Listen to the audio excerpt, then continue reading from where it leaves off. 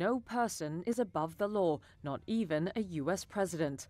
That's what Special Counsel Jack Smith is arguing in a brief to the U.S. Supreme Court, urging the justices to reject Donald Trump's bid for immunity from prosecution on charges of plotting to overturn his 2020 election loss. And they're not taking this White House. We're going to fight like hell. Smith filed the brief Monday before the justices hear oral arguments on April 25th over Trump's presidential immunity claims. In his brief, Smith said, quote, "The effective functioning of the presidency does not require that a former president be immune from accountability for these alleged violations of federal criminal law. To the contrary, a bedrock principle of our constitutional order is that no person is above the law, including the president."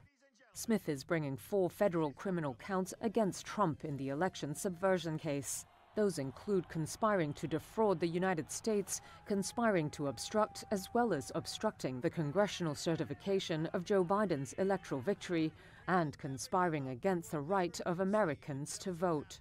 You don't concede when there's theft involved. Trump has pleaded not guilty in this case and 3 other criminal cases he faces, seeking to paint them as politically motivated. He's the first former president to be criminally prosecuted, and he's argued for the importance of presidential immunity, saying, quote, "The threat of future prosecution and imprisonment would become a political cudgel to influence the most sensitive and controversial presidential decisions." But Smith's view was backed on Monday by a group of 19 retired 4-star U.S. military officers and other former high-ranking national security officials. They filed a supporting brief calling Trump's immunity claim contrary to the foundational principles of our democracy. They also warned that if his theory is not rejected, quote, "we risk jeopardizing America's standing as a guardian of democracy in the world and further feeding the spread of authoritarianism, thereby threatening the national security of the United States and democracies around the world."